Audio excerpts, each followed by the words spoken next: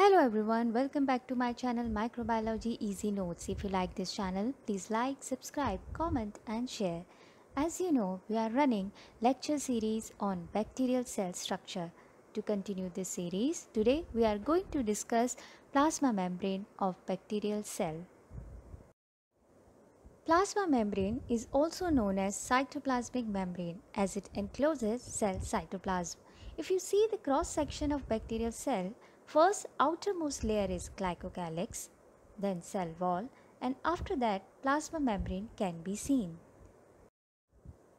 The structure of plasma membrane can be defined by a fluid mosaic model which is given by S.J. Singer and Grant Nicholson in 1972. As per this model, plasma membrane is a mosaic of different biomolecules. These biomolecules are dynamic, moving and sliding past one another within the plane of the membrane.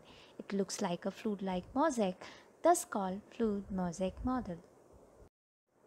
Different biomolecules which forms plasma membrane are phospholipids, integral proteins, peripheral proteins, transmembrane proteins, porine proteins, oligosaccharides and glycolipids.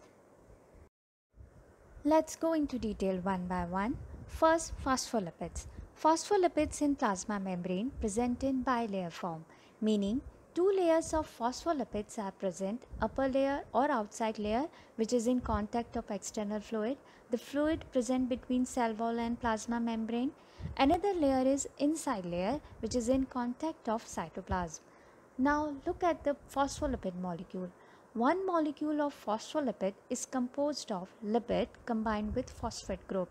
Each phosphate group has a polar hydrophilic head, means water-loving head, and two non-polar hydrophobic tails, means water-fearing tails.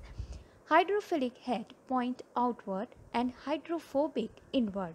This is how all the phosphate molecules arrange themselves and form biolayer. Next is proteins. Many types of proteins are present in plasma membrane. Peripheral proteins. These proteins are attached to inside or outside of the membrane and are not linked to the hydrophobic core. Next is integral membrane protein.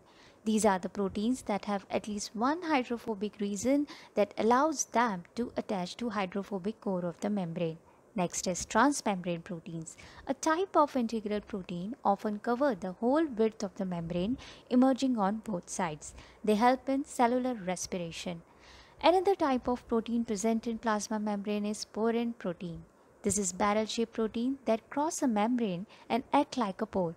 It allows passive transports of sugar, ions and amino acid. Glycolipids are also present in plasma membrane. They are bonded with the carbohydrate sugar chain and aid in communication or interaction with other cells. Next is oligosaccharides. Oligosaccharides present in cell membrane arranged facing away from the cell. These molecules help in identifying signals for other cells or molecules. These cellular markers are needed for communication with other cells such as those from the nervous and immune systems.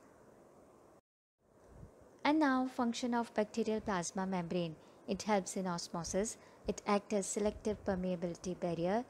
It helps in ion transportation. It is a site for energy generating processes like photophosphorylation and electron transport system, etc. It helps in cell wall synthesis. It plays important role in cell division. It has essential enzymes and proteins. So this was all about bacterial plasma membrane. Thank you.